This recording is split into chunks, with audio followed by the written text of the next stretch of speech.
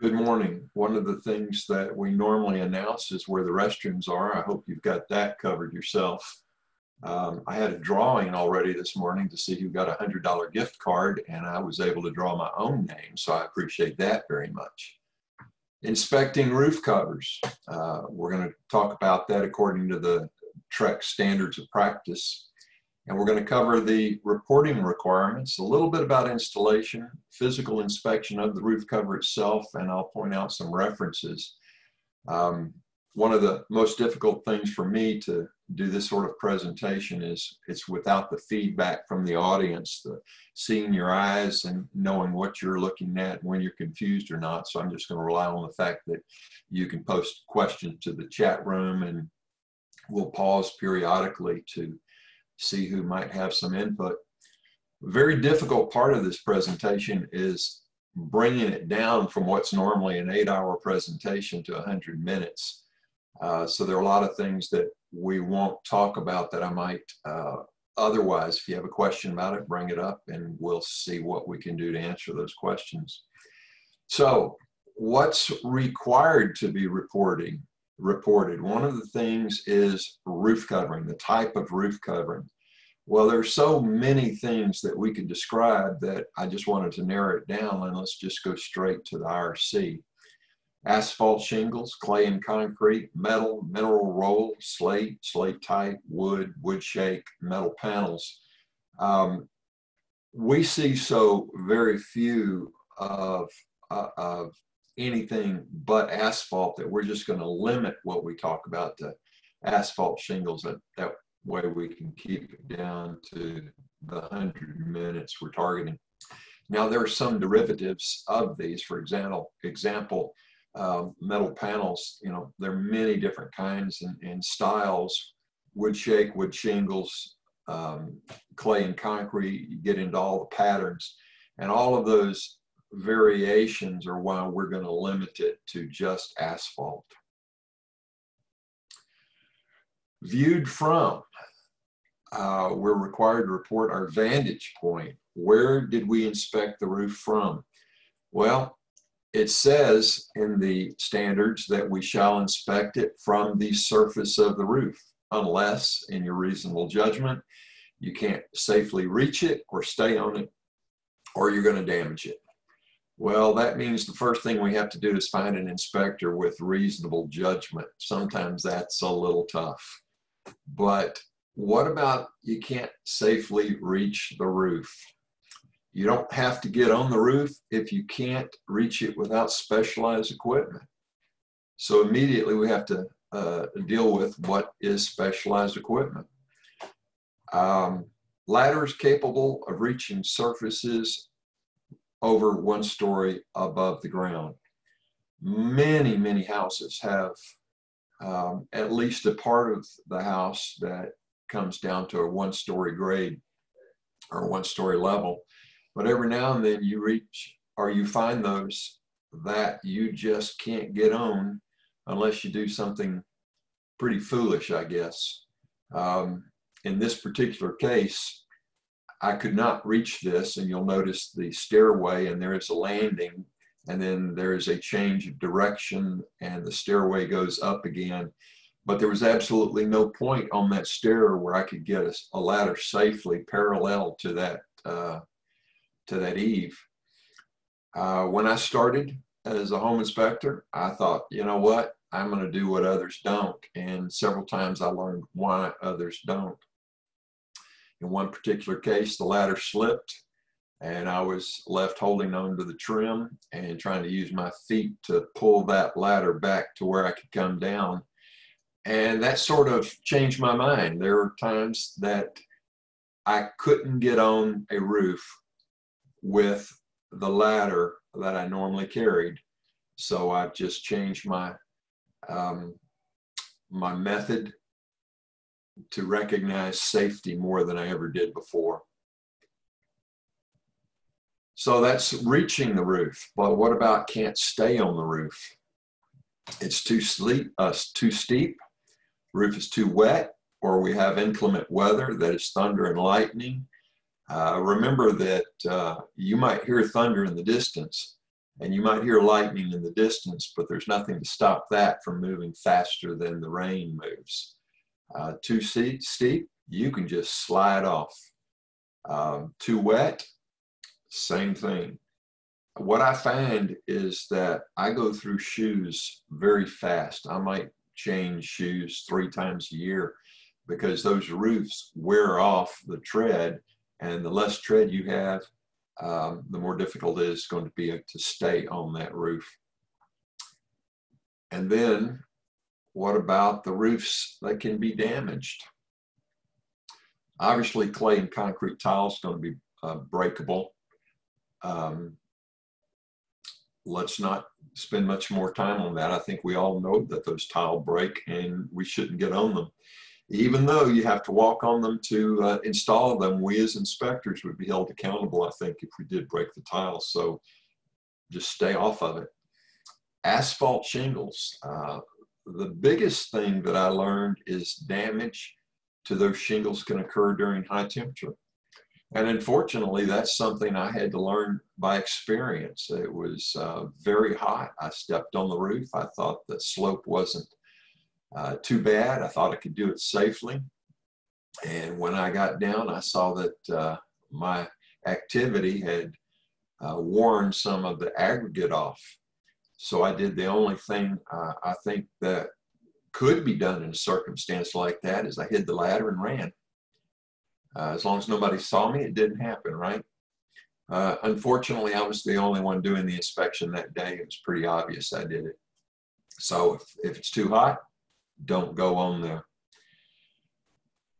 Limitations to this. If you can't go on the roof, or if you choose not to go on the roof, what things can stop it or stop observation? If you use something like binoculars or a high resolution multi-powered camera, you can see that sometimes the angle of view, because the trees and property lines and other houses will keep you from getting far enough back to be able to safely or to be able to effectively view that roof. Now, you see the picture I took here of using binoculars to show visibility.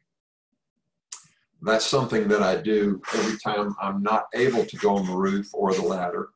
And don't forget that if you can't go on the roof, you're not excused from using the ladder to view it from the eave. You may not have to actually walk on the roof, but even if you don't walk on the roof, if you can reach it with a one-story ladder, you need to put the ladder against there. And something else you should do, since we're talking about a photograph here, is put your hand, put something there that your photograph shows that you actually reached that roof line. One time when I had to deal with it from a legal aspect, somebody said to me, "Can you prove that was you looking at it?" And my watch and the pen I used to point out what I was looking at was the same watch and pen that I had on in the photograph. So do something to prove you reached that roof level. So what about what you can miss here? Well, obviously that tree's in the way. I can't get up there because it's 2 stories all the way around the house. If I'm going to explain to my client that I didn't get on the roof, might want to talk about what can't be seen, because you're going to have cases like this. You have the high side of that chimney, and there's absolutely no way you would be able to see that from the ground with binoculars from the roof eave on a ladder. I know that there's some of us out there that are using drones. We won't get into that at all.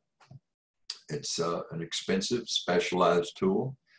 My experience with that is when I've seen somebody using a drone, it takes quite a bit of extra time to do that. And in fact, I saw more playing around with the drone and showing how impressive it was to the client than actually inspecting the roof. So you may choose to use that, but ladder, binoculars, ground level, just be sure you talk to the client about what might be missed, including you see there at the ridge, you might have been able to see this with your binoculars, but you'd have only been able to see this area, and you would have to intuitively know that there were some shingles missing. And in this particular case, surprisingly enough, there was no evidence of moisture damage beneath that.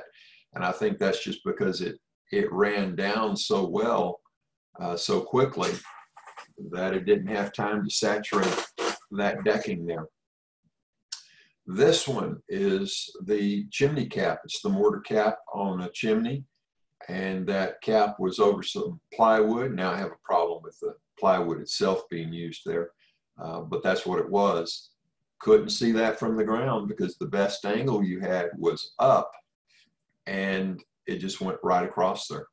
Went right across, and you weren't able to see the lift or the gap. And then over here, it's pretty clear that somebody cut a hole perhaps for a vent, roof jack of some sort, and then they never bothered going back and putting that in. Luckily, I was able to see that there was something wrong with that shingle before I stepped on it. That would have been a bad thing. But there's nothing stopping wind from lifting that up. We'll talk about adhesion on a low wall, but you can see it'd be very easy for wind to blow that up, water to go down, and that shingle would set back down, and you might never be able to tell. This is one of my favorite pictures. Now, there's a couple of problems with it. Have you ever said to yourself, well, I don't know that I need to go up on that roof. I think I can see well enough. The slope's good. I can see most of the flashing. And sometimes you take that extra step, not an extra step, but you are diligent and do what you're supposed to. And you get up there and you find something quite amazing. Obviously, there was water damage to the ceiling below. And obviously, that's around a fireplace, but there's plenty of room for water to get in there and migrate to the places it should not have been. I know we're not doing polls, but this is what I would typically ask here. Do you walk on roofs, or you only walk on roofs when they're safe and appropriate? I'll just ask for a show of hands. I see you there in the back, so we'll just we'll note that there are some of us who never walk on roofs. If that's the case, you're allowed to depart. The standard of practice allows you to depart as long as you notify the client at the earliest practical opportunity. Well, I have pulled up to some houses and I see that it's 2-story and there's no way my ladder's going to reach that. And even if it did, if it was 2-story and I had a 28-foot ladder, I don't know that I'd be willing to do that. That's a pretty significant fall. So when I step out of the house and I see my truck and I see that, I go ahead and say to the client, it doesn't look like I'm going to be able to get on that roof. I've never had anybody say to me, okay, the inspection's over, you leave. But we just talked to them about the fact there might be some things we can't see. And if we get around to the back side and we see there's a lower slope, then I don't have a problem. I use the ladder at that point. Be sure that you put in the report, because you're required in the report, why you didn't go on the roof. Your chicken, perfectly good. It's too high. You couldn't reach it with one story ladder. Too steep, too wet, too hot. Any of those reasons. Inappropriate material up there, and you're just not willing to risk the damage. But don't forget that if you routinely depart, that means the first time you talk to the client on the telephone trying to set the job up, you're going to need to tell them that you're not going on that roof. And also don't forget that not only do you state the reason you don't go up there, you might include some photographs and this is not necessarily a photograph to provide to the client, but it would certainly be a photograph to keep in your record to show that this wasn't just a cavalier decision on your part not to go on that roof. There are really obstacles to keep you from going on that roof. And then you talk to them about what might be missed. That's not required in the standards of practice. but I think it's just as important to tell the client what you see as to tell them what you can't see. You saw the photographs we had earlier. You could not have seen any of those from the ground. The one that showed the missing chimney cap, about all you could see there was that the trim was not finished. So obviously there was a problem there. But I would like my client to know there's some places I couldn't get to and some things I couldn't see. It goes back to that same thing. Are you going to recommend that they have further evaluation by a roofing contractor that might have access to those ladders, or a roofing contractor that's willing to go on the roof if you weren't willing to go on the roof? I think if you don't tell them what you could miss, can't see, you'll be culpable in a bad decision that the buyer might make or your client might make, to not have further evaluation. And then if they find after they move in there's a problem and their complaint is, you should have told me. So be sure you tell them why you didn't go up there and what you might have missed, and then perhaps a recommendation for something else. So who decides whether it is safe or unsafe to inspect from the roof surface? Well, frankly, it's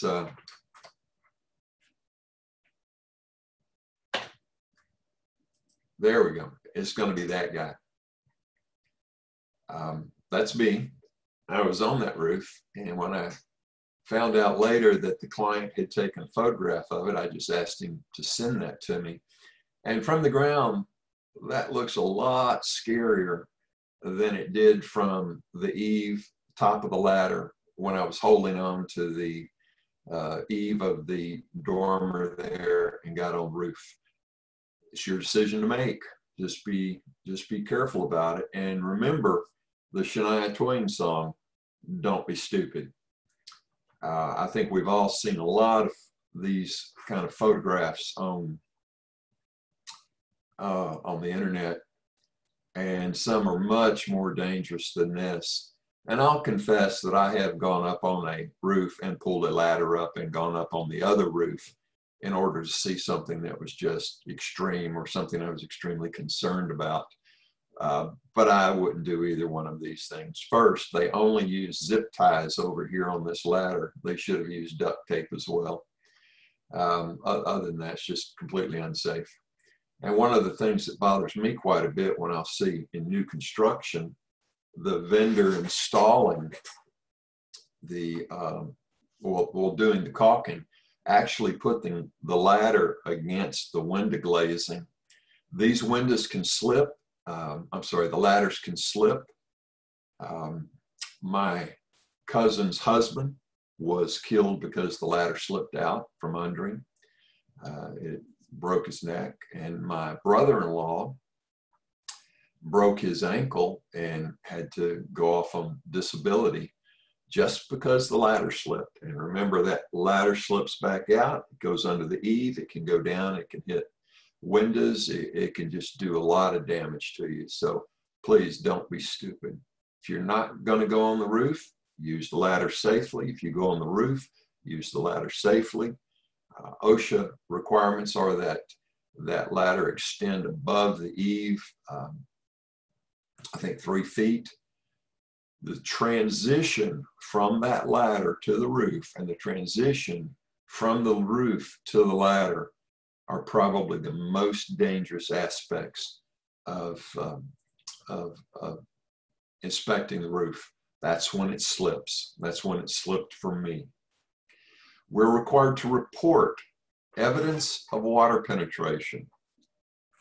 Well, we can see that in the decking, the ceiling. We can see some in the walls. Usually it's going to be the ceiling before we see it actually running down the walls. We might see it in windows and floors. And seeing it on floors might be unusual. It'd have to come all the way down the wall and run under the floor covering or just on top of the floor covering. But we're going to see that on floors occasionally. More often than not, you're going to see latent evidence of a leak. So we see the stain here. We see a little bit of cracking. And at this point, unless you go up there with your finger, moisture meter, thermal camera, you're going to see a stain and you're not going to quite know whether it's wet or not. If you see a stain, you better do everything you can to determine if it's wet. Now, at this point, we don't know where that comes from. It could be from a water pipe. It can be from a roof leak. It can be from a water heater. It can be from condensate from an air conditioner. It could be insulation missing from a refrigerant line causing condensation. You don't have any idea what caused it at this point or how long it's been there. So if you see a stain like this, you need to take some extra steps, talk about, do your best to see if it's wet. And how long is it going to take to dry? We have a summer when you have 100 degrees, 110 degrees in the attic. We have it rained 2 weeks ago. It could be an active leak that this might not be too bad. Now, this is big enough that you can suspect it's an ongoing problem. So let's follow up on that a little. Well, in this particular case, I went into the attic, climbed over some AC duct, duct walk across some joists, and I got over here and I saw that there was some major damage to this insulation and to the drywall. Now you'll notice that the damage that we see here, or the stain we see here, is not as extensive as the damage we see here. It just takes time before that all works its way through. So what caused that? We take another step and we look above us here. This is a simple hole in the roof decking. So that small hole caused this damage that eventually caused this. Well, interestingly enough, this is my house. It took 13 years for that to happen. And what was the source? A nail hole. You'll see this silver piece here is just a piece of roof flashing, a flat piece of roof flashing that is stuck and slid up under those shingles so that you could more easily see the hole. And the source of that hole appeared to be from a toe board that the installer had laid horizontally along the roofing, nailed it in place, and removed the toe board after the roof was installed and caulked every nail hole but that one. So it took 13 years for that one small leak to turn into all the damage that you saw below. Now, there is no such thing as a minor leak.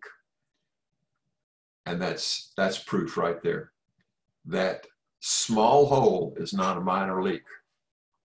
That small hole is a leak that simply took time before it became obvious. Well, sometimes you don't have to hunt that hard. It's pretty obvious. You could have seen this from the ground with that one-story ladder should you have chosen not to go on the roof, but you could not have seen this with binoculars from the ground. Now, interestingly, this was a case where I noted the damage, referred the client to a roofer for an estimate of repairs, and about 3 weeks later, he called me and said the roofer came out and said there was damaged decking that I had missed. And I said, "Did you actually read the report?" No, he said that he saw where it said to refer it to a roofer, and that's all he bothered doing. You need to remember that clients don't read all our reports, or they don't read them carefully. Sometimes they glance through, sometimes they just look at the photographs. So the photographs you have documenting the condition, documenting your vantage point, documenting what you might not be able to see, and documenting your recommendation for further evaluation or evaluation and repair is critical for you staying out of a courthouse. Well, that's obvious, but you get into attic spaces. The one on the left seems to be out of focus. I think that was, I must have been drinking. But you can still see that it was deteriorated. And you see the upper right-hand quarter, how badly it's deteriorated. Not only has it damaged the decking, but it's begun to damage the rafter there. This was a tall enough attic space that I could get over to some of those areas and take a look at it. A lot of times you only inspect from service decking, from that passageway, and it simply doesn't allow you to get back into those areas. So I would caution you to perhaps offer up a disclaimer that says, here is where I looked at the attic from. We're required to do that. I inspected the attic from the top of the stairway, from the scuttle opening, or from the service passage and service decking. And you make sure that you don't just casually look. You get that high-powered flashlight and you look down into those eaves, because it's down in those eaves that you're likely to see the biggest problem. You see over here in the out of focus one, how the decking has sagged just a little bit. You've got some mineral deposits there, and all the water has run downhill. Well, it's going to run downhill, and most of the saturation will be at this point here. You're required to report evidence of previous repairs to the roof covering, the flashing details, skylights, and other roof penetrations. There's no distinction made between the type of repair, the quality of repair, or the extent of repairs. You just at this point report repairs. We'll talk in a second about the quality of repair. But all that you're doing here is saying this roof has had repairs, and that might explain some of what you see in the attic, or what you see in the ceiling covers.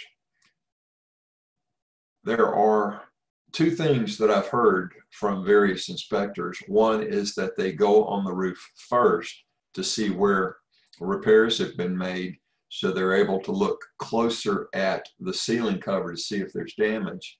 And the other is that they look inside, especially at the ceilings first, so they'll know where to look in the attic for leaks or on the roof for leaks. I personally go on the roof first, but I have also found that there have been times I've had to go back on the roof. But my personal approach is go on the roof first, look for those areas that I suspect might leak, and then I'm able to track down in the attic or on the ceilings whether that's in fact come through. I'm also able to explain, because the client will not go on the roof with me, I'm able to go inside and say, I see a stain here, and that corresponds with a location of repair to the roof. It's not wet right now, therefore the repair may have been adequate. First of this week, I didn't bother updating this, but the first of this week, following all that heavy rain, I was able to say, well, there's evidence of repair. I got up there and said, right now it's dry. But the client called me the next morning and said, and this was their house, this was a seller, said, okay, it's leaking right now. They had gone up into the attic to the place I had pointed out and taken a photograph of. They texted me a photograph, and sure enough, there was water dripping out during the rain. So that means I identified the repair. I explained that since it was dry, I could not determine whether it was an active leak or if the repair was satisfactory. And the next day, he proved it still leaked to everyone's satisfaction. But my report was accurate. My report was adequate. My report informed the client enough that he went up in the attic to follow up during the rain. And more importantly to me at this point was I'd covered myself every way possible. I'd followed the standards of practice, informed the client of the limitations of the inspection, And he followed up as he should, said, we've got a problem. So be sure that you understand your own limitations and communicate those. Now, you see to the middle picture up here, not only has there been repairs, but there's been additional damage. And it looks to me like this was abrasion by overhanging limbs.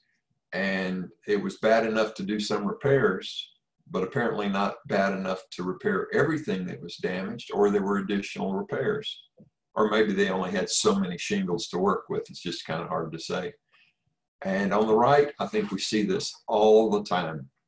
That is where a satellite dish used to be. There is flashing designed to go on the roof, installed like any other roof boot, and it's up off the ground, up off the roof deck, so that you can mount your antenna to this. It's raised, and it looks like a box off the ground. So all the fasteners are under here, and it is installed as flashing should be, in shingle fashion, and the antenna does not penetrate and compromise your roof. But you see this an awful lot of the time. One of the recommendations that I make to my client is do not remove the bracket, which is what they did here. If it doesn't leak, leave it alone. I do recommend that they remove the poles and the antenna itself, especially those that don't have the tripod mount and they're subject to wind damage, which is a lot of times what causes the fasteners to come loose and leak. So if I see an antenna on the roof, leave it alone. Down in the lower left, they didn't actually replace any shingles. They just coated it with some sort of roof sealant. And I think that's about the worst way you can do it, because you can see from the size of that repair, they didn't know where it was leaking. So they just kept on applying sealant until it took care of it. You see it goes all the way up the valley flashing. That's probably the worst thing that could be done, and that was probably done by the homeowner. I did not have access to the homeowner to ask about it, and the seller's disclosure did not note any problems because as far as they were concerned, it didn't leak. But we don't know which part of that roof is where the source of the water is. You can have an improperly installed valley, and we'll talk about valleys in a little while. You could have a little bit of leak by that boot because it doesn't look like that boot was installed shingle flashing as shingle. It looks like the apron of that boot is underneath the shingles. Kind of hard to tell from here, but that's what it looks like, which means all of the additional mastic that they put here, or sealant, may not have been necessary. But we still don't know the source of that leak, and it would be very difficult to get into these areas from the attic space. So we have a leak here that we have evidence of repair, probably because of a leak.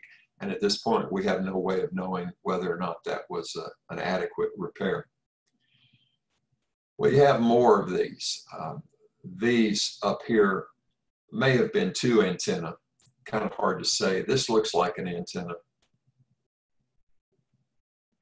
This looks like an antenna. And this looks like just a place where they sealed some of that flashing. I have found 6 satellite antennas on one house. And that's because when they come out to install a new one, if you switch carriers, if you are going to have another dish installed for whatever reason, the installer is not going to take liability for that last dish. If it leaks, they're not going to take the blame for it, so they just put another one on. So as many as 6 antennae on one roof is what I have found. So we're going to talk about installation, or proper installation.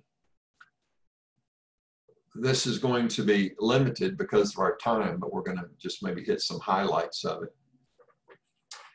This is the definition of roof assembly from the IRC. It includes the roof decking, the vapor retarder, substrate or thermal barrier, basically the underlayment, insulation, because there is some insulation underneath some roof decking, and the roof covering materials. Now, we're going to talk about roof covering materials, but the definition just says roof covering.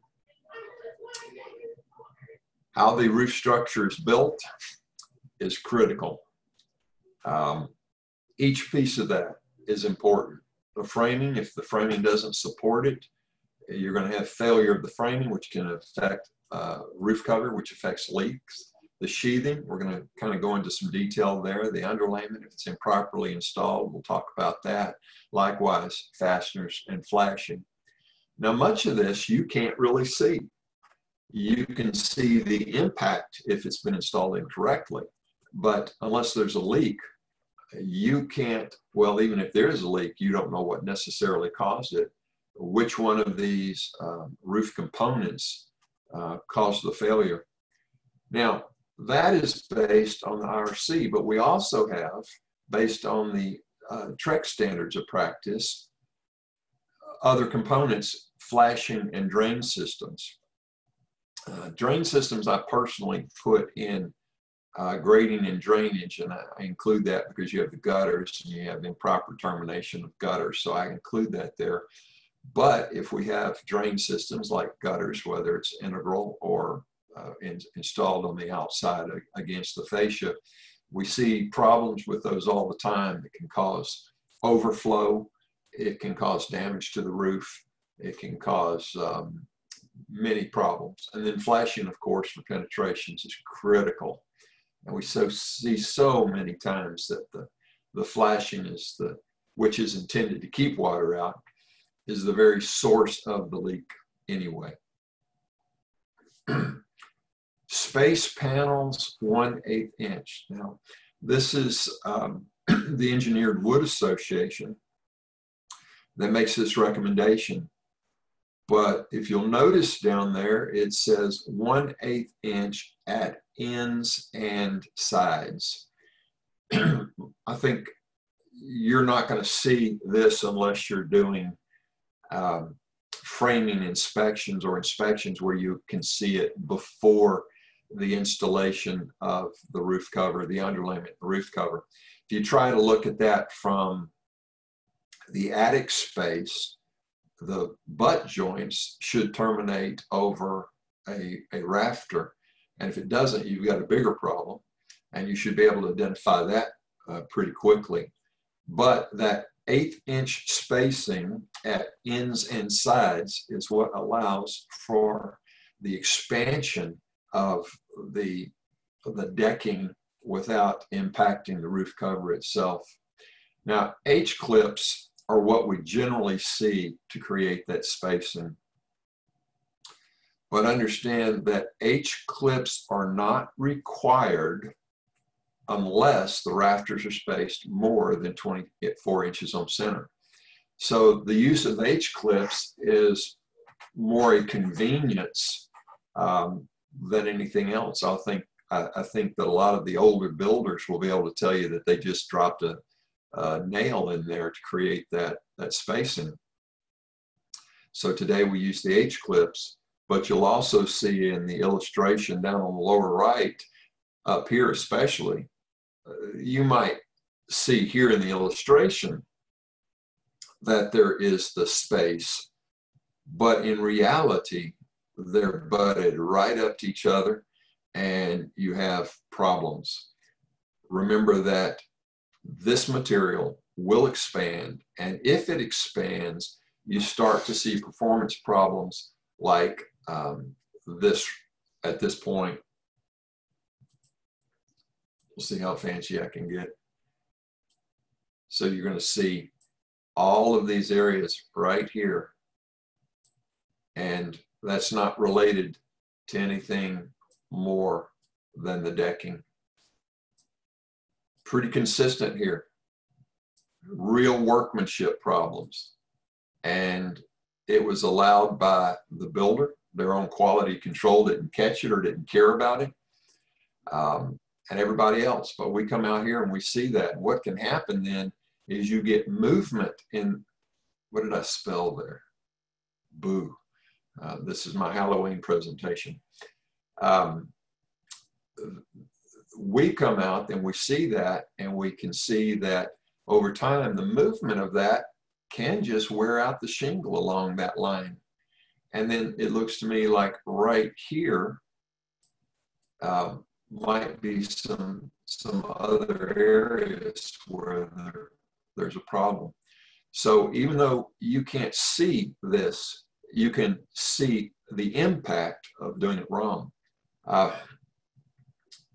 Is anybody going to fix that? Probably not. But I would definitely encourage you to document that the shingles aren't flat there, and that it appears to be related to decking more than it's related to the installation of the roof cover. But also note that that can create a problem with the roof cover itself. And remember that it's unlikely that the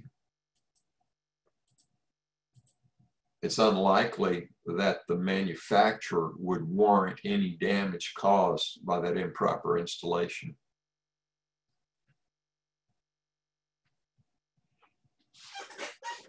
Now we have this. I've seen this reported as a deficiency because of code violations. Remember that it is only a recommendation by the Engineered Wood Association, but some manufacturers either require it or recommend it.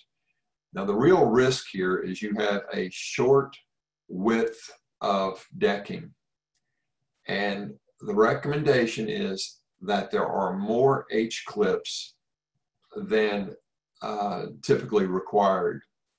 And the idea is to give more support there because this narrower piece is simply weaker along this area.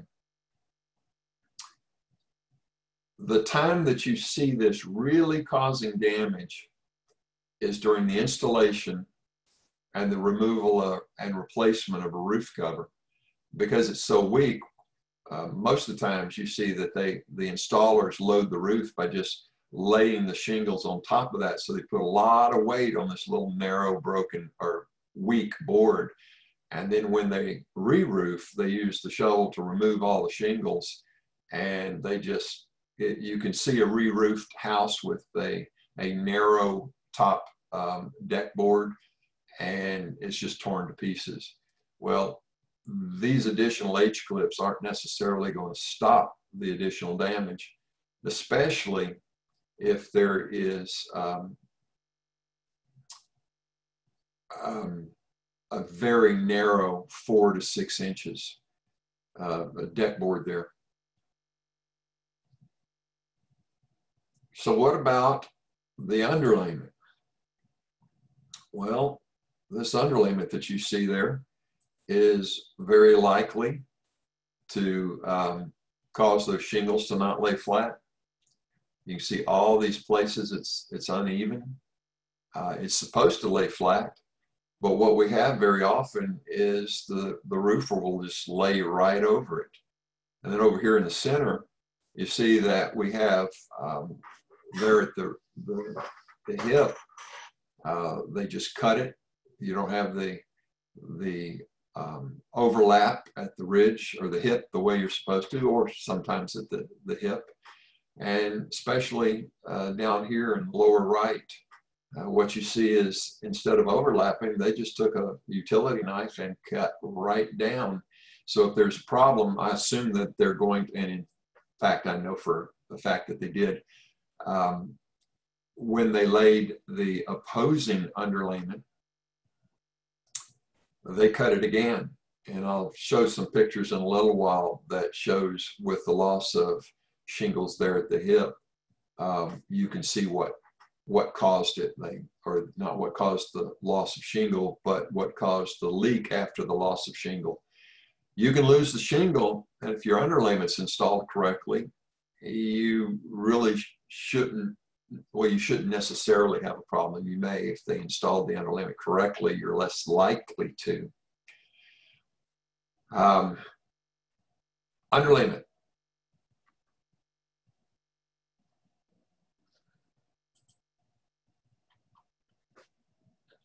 There we go. The underlayment must be parallel to the roof. That underlayment can't go vertically because you have more opportunity here for the water to migrate under those laps. And they put an awful lot of fasteners here, but that's not a substitute for correct installation. And since you can't install it vertically, you really can't install it at an angle either. And this, in fact, looks like a worse condition because water can run down. And even though it should be lapped, right here isn't. So this is something you'll never be able to see. But you can see the impact and assume that there's some problem in the way it was installed. Workmanship. Here you have where they sliced through the shingles at the hip, and they sliced through the underlayment as well, and they sliced through the underlayment as well, and they sliced through the underlayment. Many times when you see this condition, the installer's solution is to take that same utility knife and slice it. And then that's their way of getting rid of the high spot, but it is not an effective way of installing the roof cover. All right. Brenda, do you have any questions? Is anybody out there with questions? We do have some questions. Okay. All right, the first one is, I've been in attics that were cooled due to the use of aluminum foil on the back side of the plywood OSB sheathing. Does this type of sheathing cause any shingle issues? Does what kind of, does what cause issue? Does this type of sheathing cause any shingle issue? I don't know. TREC Shield is a brand, but LP has their own brand. These are materials that are called radiant barriers, and they're intended to provide a cooler attic. I don't know of any roof manufacturer that says you can't use that type of material. The bigger problem is when that is insulated, when they put insulation up between there, whether it's spray foam or batting, and they don't allow airflow above it. It's the airflow that's more critical than whether or not you have the radiant barrier. Now, a lot of times we'll see a spray-on silver paint. Sometimes that is used to encapsulate scorched wood in case of fire. And sometimes it's intended to be a radiant barrier. I would suggest that you don't state that it's one or the other until you've been very careful to see what it might be covering. If you use that silver paint to encapsulate scorched wood, typically you're going to see fire damaged wood. But if it's just a silver paint intended to be quote unquote a radiant barrier, in my opinion, that's a waste of paint. It doesn't satisfy anything. But the TREC Shield itself, I don't know of any shingle manufacturer that says that is a problem for their shingle cover performance. What else? Have you ever seen someone use aluminum foil as on the back side? I have seen a foil material used as a radiant barrier, but it is sold as a radiant barrier. So I'm assuming that you're not talking about Reynolds foil wrap from the kitchen. But yes, there are foil materials used. And if you read the installation instructions, you can see that they can be used on the rafters. They can also be used down on the floor joists. it's very difficult to install those in either case. But if it's installed on the against the roofing, it needs to be against the rafters so that you have the airflow between them. But the answer is yes, there are foil materials to be used as radiant barriers to be installed post-construction. Biggest problem with those is they can't get down into those very low spots at the eaves. But they're out there. What else? Okay. What sections of the TREC form do you comment about the decking sagging? Just in roof covering, just in attic section, or both? Both. My experience is that they don't read the report very carefully, and they might read one section without reading the other. And sometimes they won't read either section. And then that gives them justification for saying, well, you didn't tell me, or you didn't tell me in this section. I think one of the most, the best example would be when you talk about, for perhaps in a furnace, you talk about the gas connections in the furnace, and then you have another section when you talk about gas in the plumbing. So when I'm doing the furnace and I see an issue related to gas piping, I will say, see plumbing. And then in plumbing, I'll discuss that. And the reason is, they said, well, I had a plumber out here, and if you had just said that the problem was a plumbing issue rather than putting it under a heating issue, we could have had it all fixed at one time. That did not happen to me. That happened to somebody else. But that's what caused me to put things in two locations. So I see roof decking that has impacted the roof cover. I put that in roof cover. And then when I'm in the attic, I say, we have the decking issue that I discussed in roof cover. So you can either report it in both or make a statement that refers to the other. Personally, I go a step further when I say that I've reported this in the other section. You can make a hyperlink that you click on it and it automatically takes you to the other section. Doesn't take too much time to do that, and I don't have to do it so often that it's a problem, but that is an absolute guarantee that they know I've reported it in two places and they can't come back on me. I've been diligent, I've done a good job, I've told the clients what to do, and if they don't read the report, it's on them, not me. What else? Okay, and what roof pitch is considered to be too steep to walk on? Remember that picture where I pointed to the guy standing on the very top? That's going to be a call you have to make. A lot of it depends on what I have that I can hold on to when I'm going up there. But if you want a safe answer, it is anything more than 412. Now that's not what I adhere to, because you can walk up a valley easier than you can walk up the field of a roof. You can walk up a hip easier than you can walk up the field of the roof. You can walk by a dormer where you can hold on to the trim and then hold on to the eave of the dormer easier than you can walk up the field of the roof.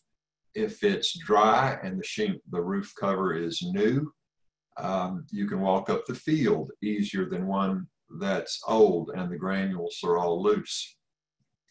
But if you want a safe answer, 412. I don't think that's necessarily realistic, but that's a safe answer. What else? Brenda? I'm sorry. Is there a specific temp that you define as too hot to walk on asphalt shingles? Anything over 110, that's the roof deck, because you can get 110 and much higher with the 100-degree temperature outside. So if I put my hand on it and it scorches my hand, I'm concerned about the impact of me walking on that roof. And I would use the hand scorch as because it also increases a safety issue. If that roof deck is so hot that you have to keep lifting your hands off, you're going to have a problem getting on and off that roof. Okay. Do you ever indicate that repairs made do not appear to have been performed by a professional roofer? Absolutely. But the terminology I use is that the repairs did not appear to be made in a workmanlike manner and therefore may not have been done by a professional. The key to it is that you cannot tell whether it was an effective repair. However, if it's not done in a workmanlike manner, it is more likely to be ineffective. Remember that workmanlike is defined in the code.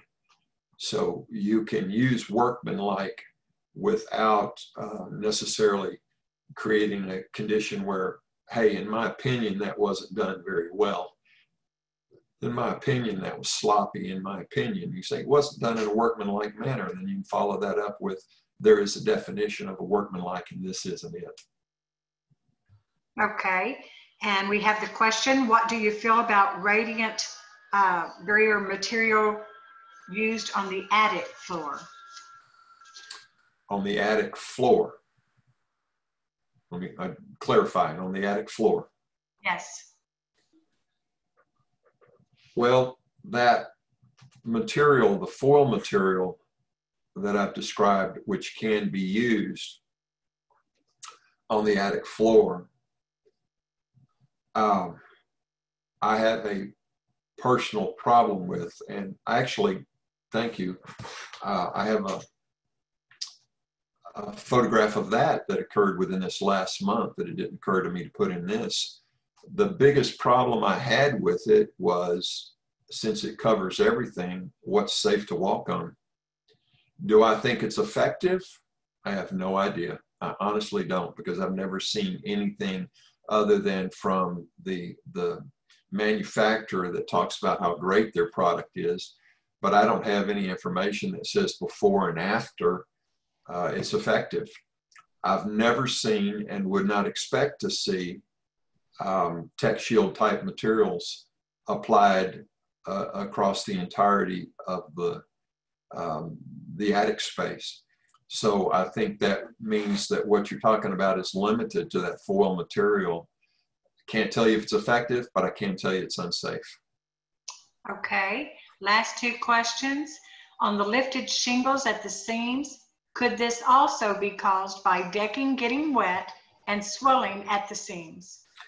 Absolutely, but it could also be caused by the roof cover being installed on top of a wet vapor barrier or underlayment. It can be caused by the roof cover not being installed quickly or timely. You're supposed to have a dry roof deck, then install a dry underlayment, and then install immediately the roof cover, assuming that the underlayment is still dry.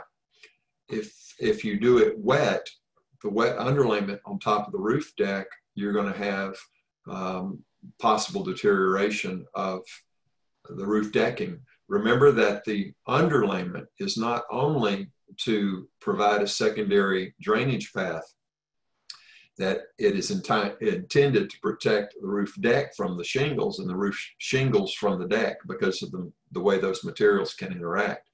So the underlayment has more than one purpose. If it's installed wet, you got a problem. You install the shingles wet, you've got a problem. If you don't install them quickly enough, then you have all the dirt and the debris that comes from a construction site or comes from re-roofing, and all of that gets in there, and now you've added a abrasive material that can cause its own problem.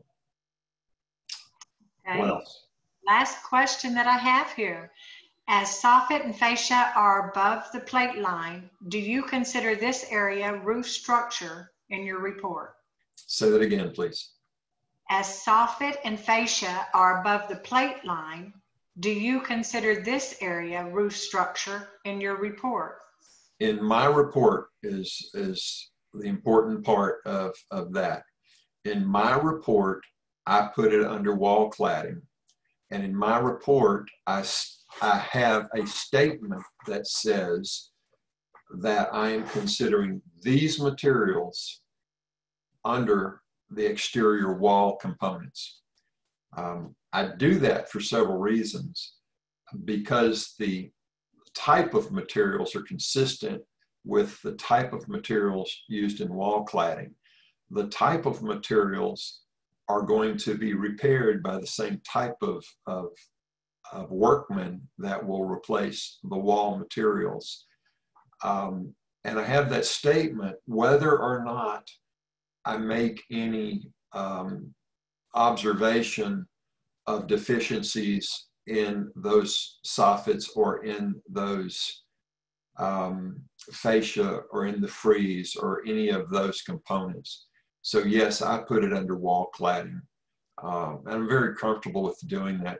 There's also, some of you might be a member of other associations, and I'm going to throw out ASHI, throw out InterNACHI. They have standards of practice in addition to the TREC Standards of Practice and in addition to the TREC Standard of Practice.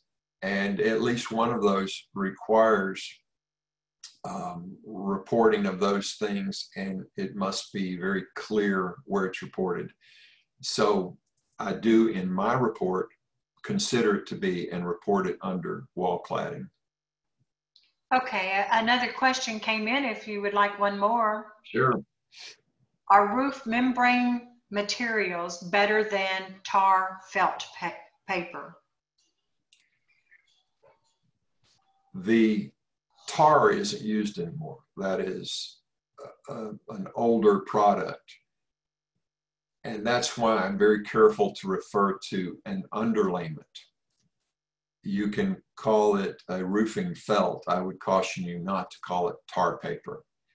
So an underlayment can be a roofing felt and it can be a synthetic. You'll find that most manufacturers of roofing covers are very specific about the material they want you to use as an underlayment. And now you'll see that those are generally synthetic materials. Now, let's take a step back and say, well, is that because of performance of a synthetic material, or is it because that's a product they're selling?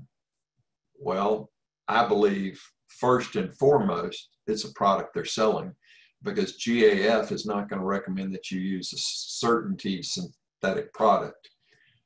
But in my opinion, the synthetic product is a better underlayment. It has a better performance. There are fewer laps, there are fewer penetrations, there is less wear, and I think it is a longer term performing product. But I would also have to caution you that that synthetic product has not been around 30 years, and therefore I don't know that we have a history of performance that would guarantee my opinion right now. But I do believe the synthetic product is better, but I would not report it as a problem at all. I wouldn't, in fact, I don't even address the fact to the client if I can determine it's synthetic, that it's there. But that's my opinion. What else? Okay, that's it. You've answered all those questions. I love the questions. That tells me more than anything about whether we're on track with our presentation or not. So please keep those coming in. What affects the performance of a roof cover? You know, it's the type of cover itself. Since we're just talking about asphalt here, I'll note that you have an asphalt roof that's a simple 3-tab roof. You have an asphalt roof that is laminated, so you take what appears to be a 3-tab and you start laying pieces on it. And by the time it's all said and done, it emulates a shake roof or a shingle roof, the way they used to do it with their lapping. The architectural shingle then is thicker, and so it has a longer life. The 3-tab shingle is generally considered to have a 15 to 20-year life. And you'll look on the package of the 3-tab shingle, and the manufacturer might say it's 15 years, and they might say it's 20 years. And in my explanation of the type of cover to the client, I will say that it might be sold as 15 or 20, and the average life expectancy is generally between 15 and 20, but closer to the 15-year, assuming no acts of God, including hurricanes, tornadoes, tree limbs, and satellite antennas. And then there's always the case of the homeowner that gets up there and does something stupid. When I was 10 years old, I found out that, of course, World War II was not so far in the past, and I learned that landing on a parachute with a parachute was about the equivalent of jumping off a 1-story roof. So I did that a number of times just to see if that might be true. I guarantee you I did some damage up on that roof. So the homeowner can cause problems. And then you have the architectural shingle, the laminated shingle, that is generally sold with a life expectancy of 25 to 30 years. And I make the same sort of explanation, that assuming no acts of God or somebody climbing up on that, you're going to have a life expectancy generally between 25 and 30 years. Now, yes, I know that there are some shingles that are sold as 40-year, and you have some that say lifetime. But if you look at the warranty very carefully, you'll see that it's not warranted for a lifetime because there are limitations. Quality of materials. You always have a better quality shingle priced higher that is available. So you would not expect a low quality, whether it's 3-tab or laminated, to last as long as a higher quality shingle. You can't know that. You can't anticipate that. Yes, there are scales, there are tools designed that you would slip the shingle into it, and based on where it comes, it's going to tell you how thick it is and therefore how long a life it's generally considered to have. I'm not lifting shingles to be able to slide that in there. Roof design. I have an illustration a little later that shows all the various pitches. At one time, you might have had a simple gable roof. It's just 2 slopes, and then you have the gambrel roof, and then you have the mansard roofs, and you have all of these other designs, and the shingles lay differently. And when they lay differently, they react differently to weather. And you might have steep roofs that have that wind hit it. You might have shallow roofs where the wind goes over it very easily, but then the rain is going to hit it harder.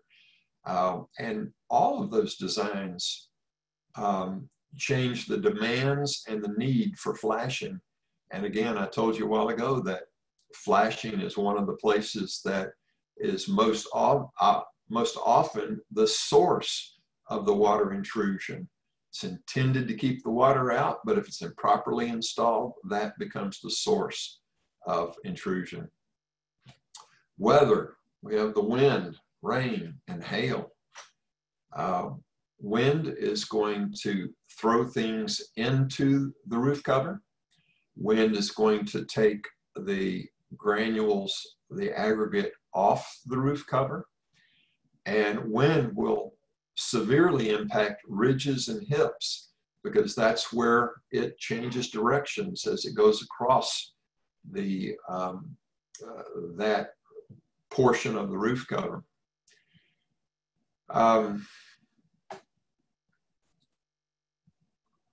Rain. A low slope roof is going to have that rain hit at a straight down or closer to straight, and the impact of it is going to be more than if it is at an angle. Hail. We'll talk about hail towards the end of this, but obviously hail is going to be damaging to a roof. Sunlight, UV rays. Well, that shingle is intended to protect everything else, and it's intended to be designed to handle all the UV rays that might be there. But if you look at some roofs where you have some part of it that has tree covering and some part of it doesn't, you see algae growth under the areas that have no UV rays. So even though the UV rays might cause damage, if the shingle's properly designed, manufactured, those UV rays should not be a real problem.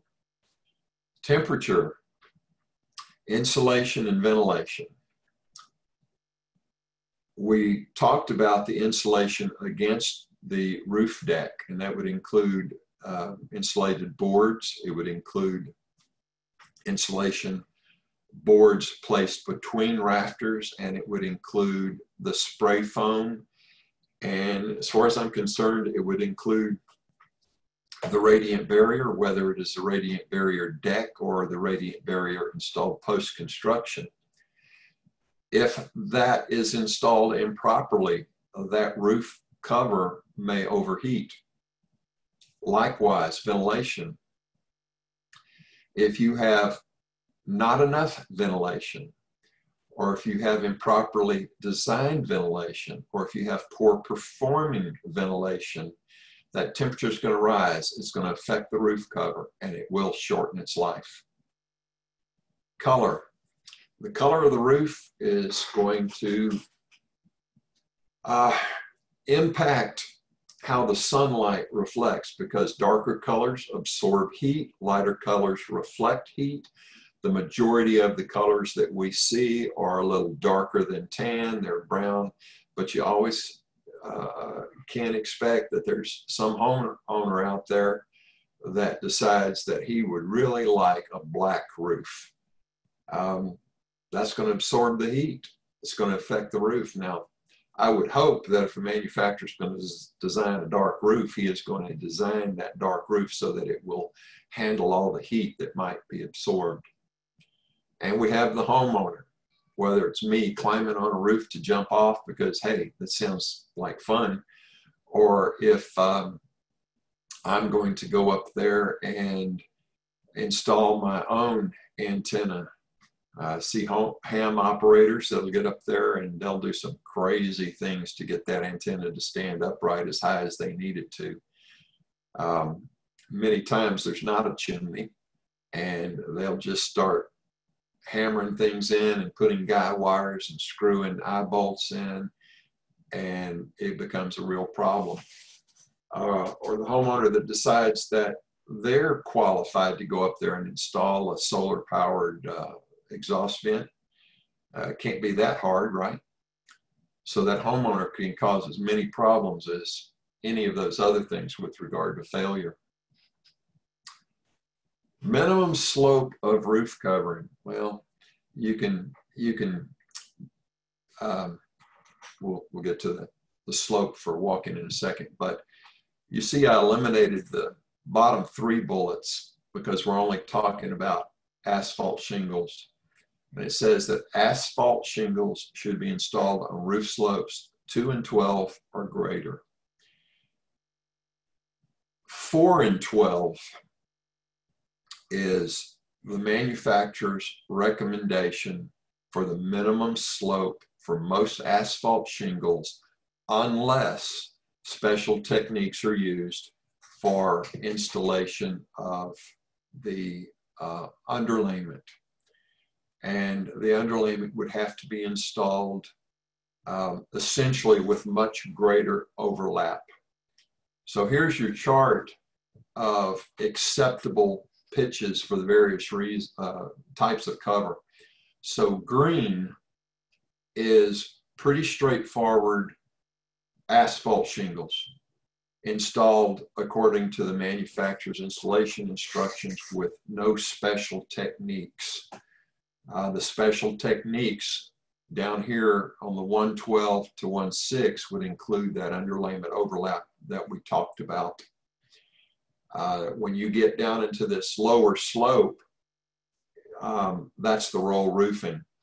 But how often do you see what might be a very steep pitch that has two valleys come together, and you might have down in that valley in the eave a very small area that might be 3 foot wide coming to a point where it's funneling all that water down the steep pitches into a valley that comes down there, and it ends at the bottom with that almost flat or less than 1/12 pitch. That area hopefully is protected better by the underlayment than any other area, and hopefully the installation and the design and creation of that valley is going to be better than any other area.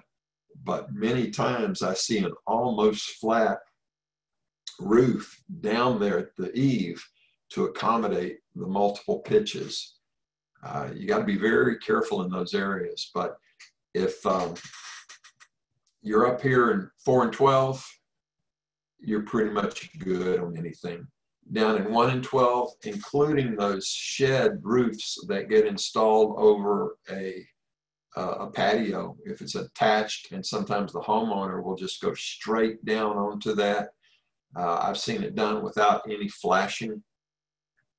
So you go from a steep pitch or a normal pitch down to a low pitch with no flashing. That transition is why you end up with roof leaks on those patio covers.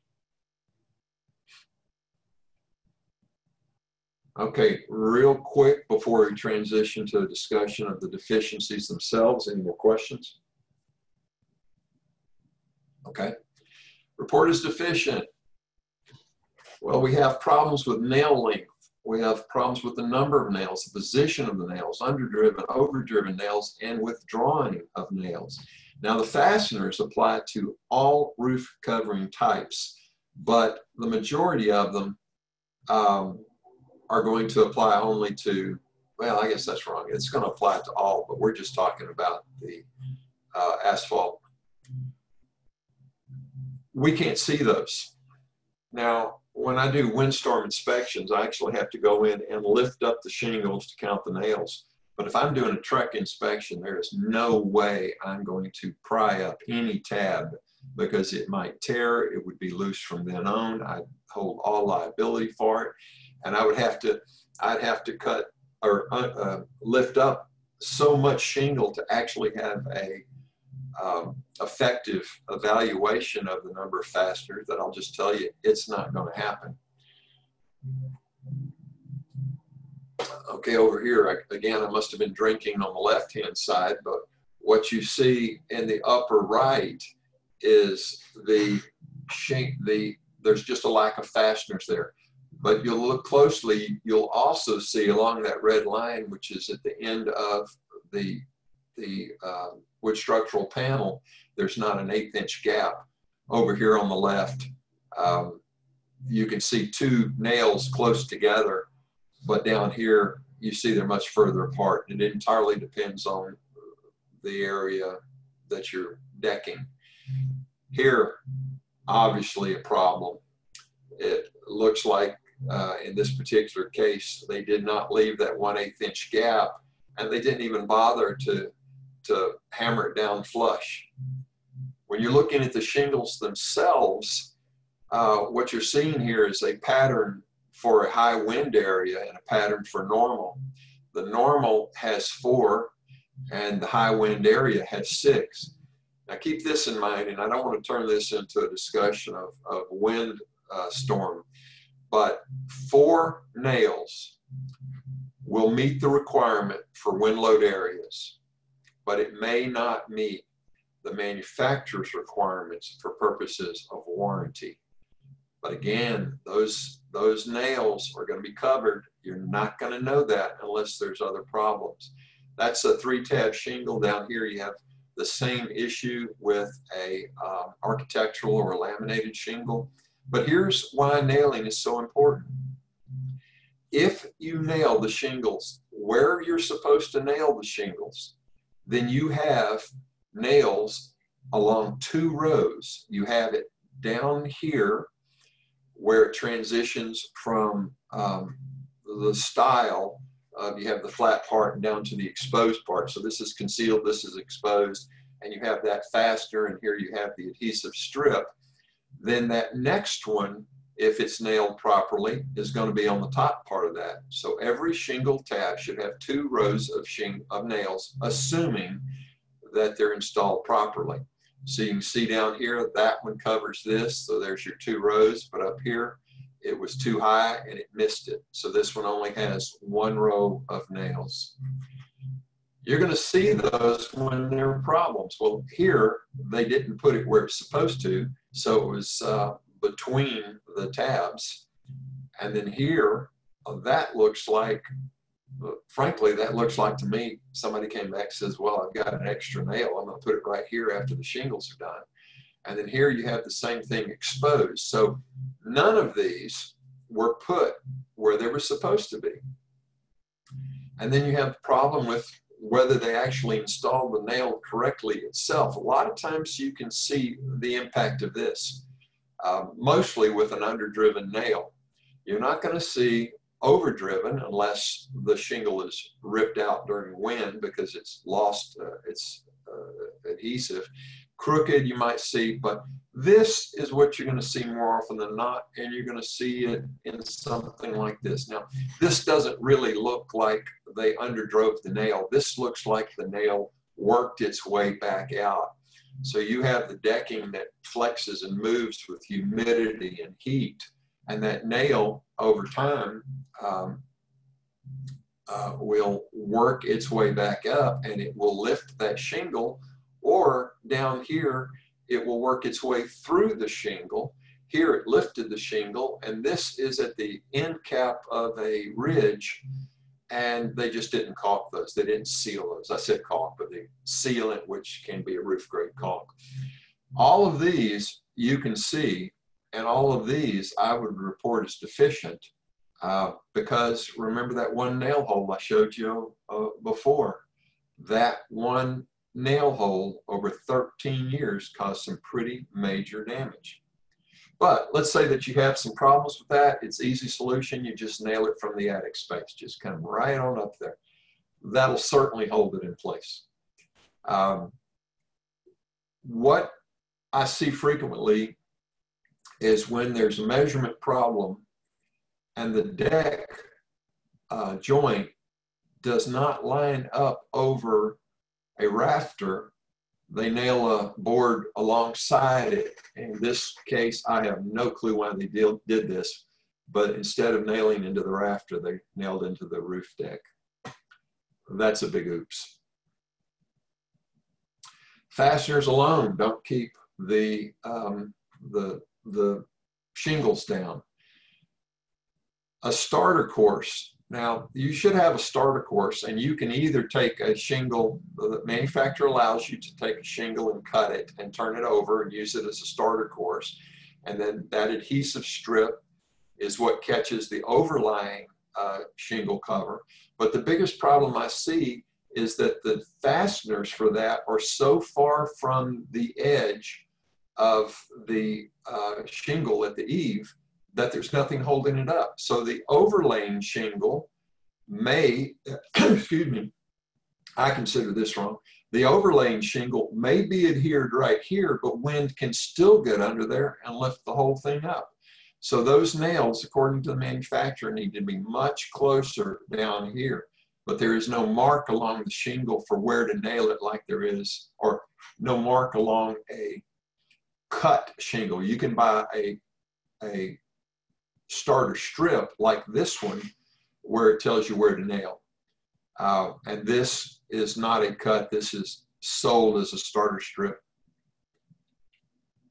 And I see down here, sometimes a homeowner will try to do something. They spend all their time trying to remove this, this strip. The only purpose of that is to keep the shingles from sticking together while they're in the bundle.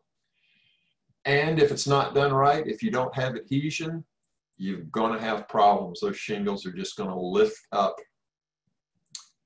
And this is a case where the underwriter came in and following windstorm said, we got all these problems. And if you look, you'll see that right here, it was creased. It was creased. It was creased.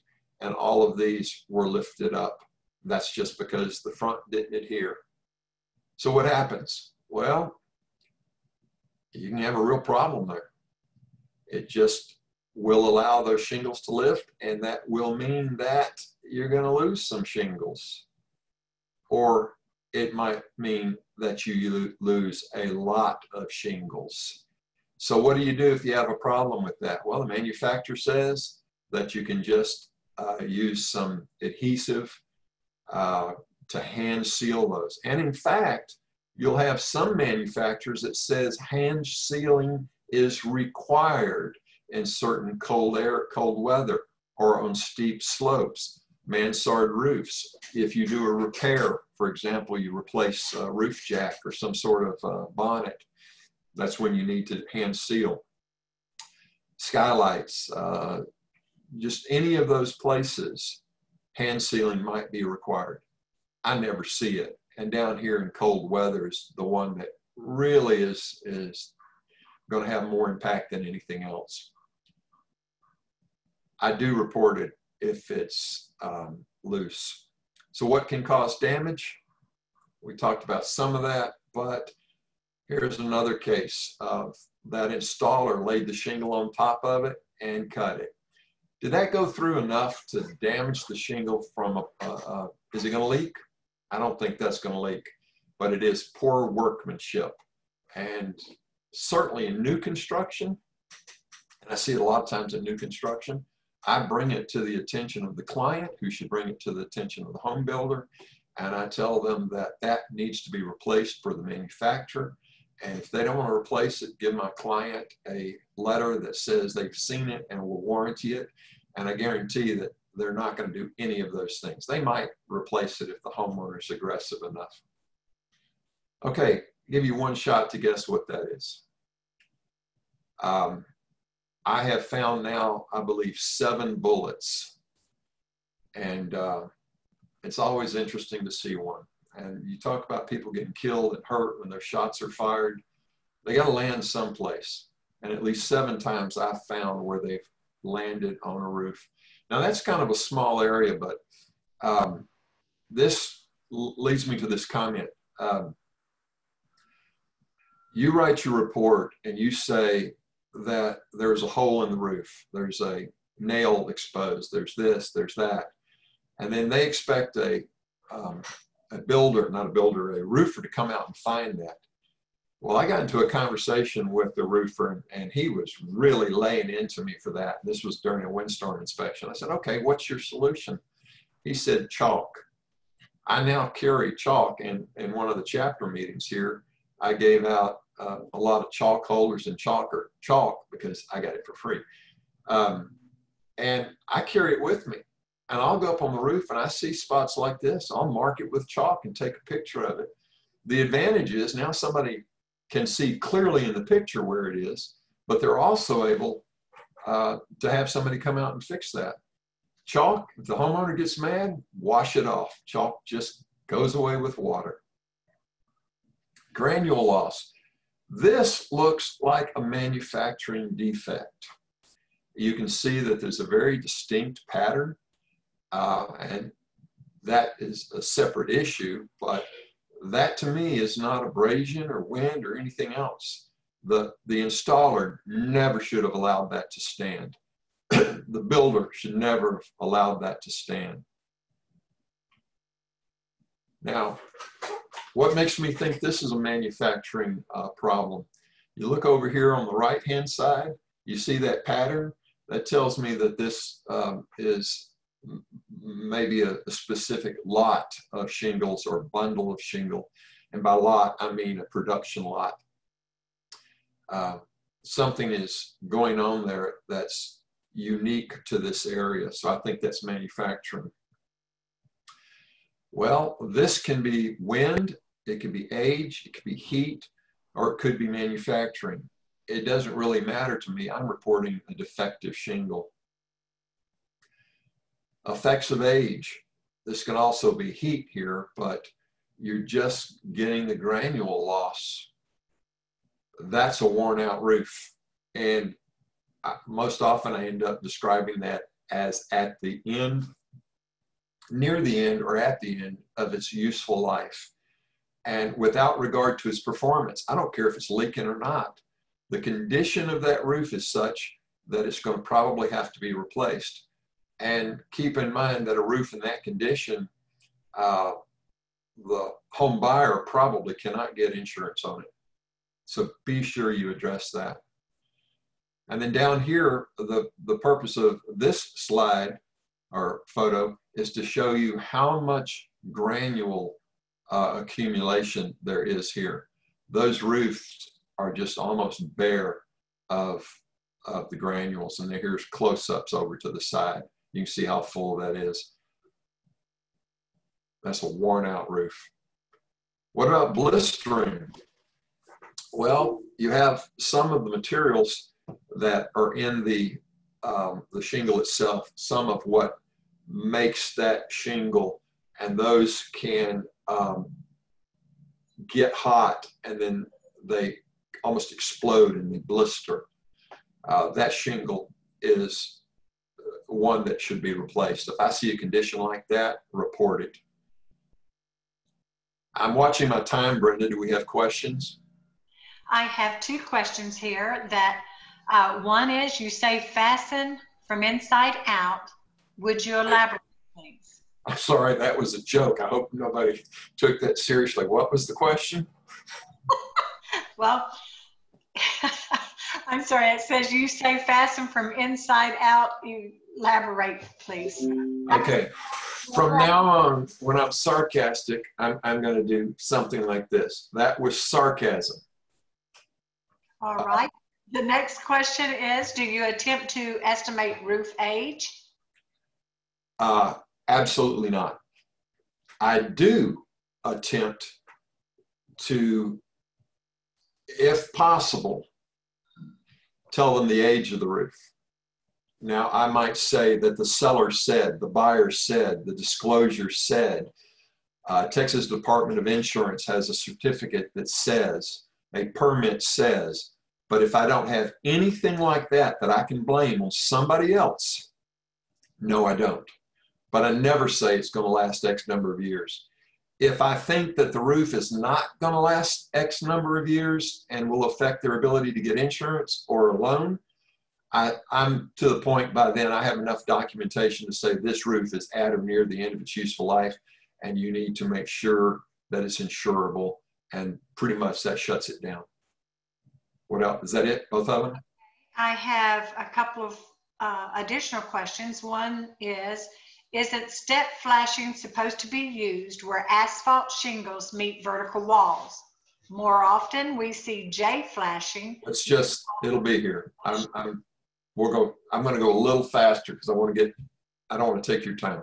Number of layers. You're not required to report it, but if you can tell there are multiple layers, I would absolutely report it, because some insurers will not report or insure roofs that have multiple layers. Some will do 2 layers, none will do 3. You can't roof over you can't have more than 2 layers. So you can't put a 3rd layer.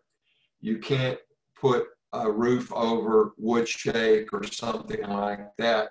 Because of this, those nails don't have anything to go into. Now, this is a case where the wood shake roof was covered with asphalt shingle. They got rid of wood shake in the early 80s, late 70s, So it's very unlikely you're going to see much of this anymore unless somebody is talking about an overlayment, but I do still see it. Hail. You need to be very careful that you don't say this is hail damage. You see damage that is consistent with hail, and they need to have the underwriter look at it. Now, if I see this kind of damage, I tell them to have the seller's insurer look at it for a claim first. And I have been very fortunate that I've seen some of these where my client has gotten brand new roofs simply because the seller was made to have their insurer look at it. You can see things that might look like hail, and that's why I say it is consistent with, but not guaranteed. Let's see. And then be careful that you don't say it's hail, because sometimes people fake it. Hail comes in a direction. So if you saw damage over here, then it's likely somebody faked it. Remember that there's different kind of impacts, and this is not true hail damage. Too uniform. Sometimes you can see it in arches, arcs. So you're not required to report what the damage was caused by, just report what you can see. Okay, now we're into flashing. Roof and wall intersections. We'll just say, here's a picture. I'm cognizant of our time. Here's our picture. You have all this, and flashing sometimes is not installed very well. Sometimes the nails withdraw, that's workmanship. Flashing's not installed and anchored. You have damaged roof boots, and we have the step flashing. All right, to answer step flashing, the code was changed to allow what is called continuous flashing, which may also be called hemmed flashing, because the J is laid flat. It looks like a hem, and then it can be called J flashing. Well, the problem is that this shingle is not flat, and the manufacturer says my shingle needs to be laid flat. So even though the code says continuous flashing, J flashing, I'm sorry, yeah, J flashing or hem flashing is okay, the manufacturer says, I don't want you to install it that way. And if you install it that way, and if there's a problem, it's not going to be warranted. So I think that's your answer. J flashing is acceptable by code. It is not acceptable by the manufacturer. But the reality is nobody's going to come in there and fix it. So I explain it to my client, and I also explain that this is information, because they shouldn't expect somebody to come out and fix that. Kick-out flashing. Man, if you don't have kick-out flashing where it's supposed to go, you're going to have a problem. But I see a lot of people call for kick-out flashing where it's really not necessary. Okay, we're right at 11:40. Brenda, do you want to talk while I'm just kind of clicking through? This place needed J flashing. Go ahead, all right. Just as a reminder,